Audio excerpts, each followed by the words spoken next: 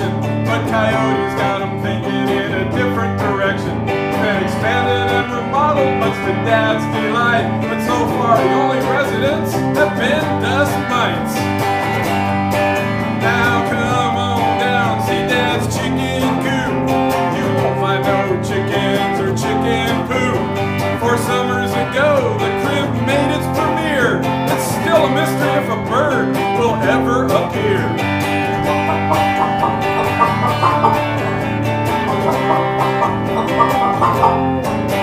It's got a swinging door for cold wintry nights, plenty of wing room to prevent PETA fights. It's protected by a heavy-duty wire mesh fence. As for feathered house guests, still no evidence.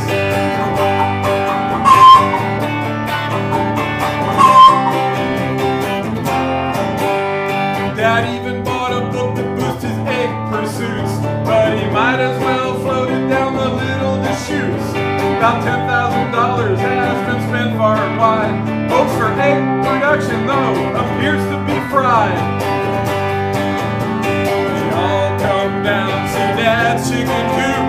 You won't find no chickens or chicken poop. It's got a place to roost, an area to nest, but it sits like a foreclosure in the great Northwest.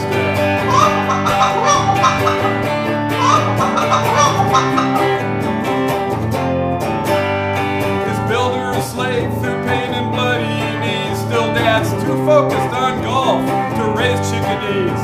While Dad sits on his deck, sips fine wine, the Grand Hen Hotel still flies a vacancy sign.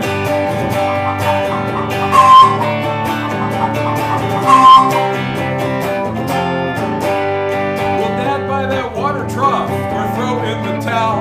Sun River residents are starting to cry foul. Will an egg ever be laid? The plot only thickens, cause you can't count your hatches before you get chickens. Well, come on down, see Dad's chicken coop. You won't find no chickens there or chicken poop. Is he worried that the cluckers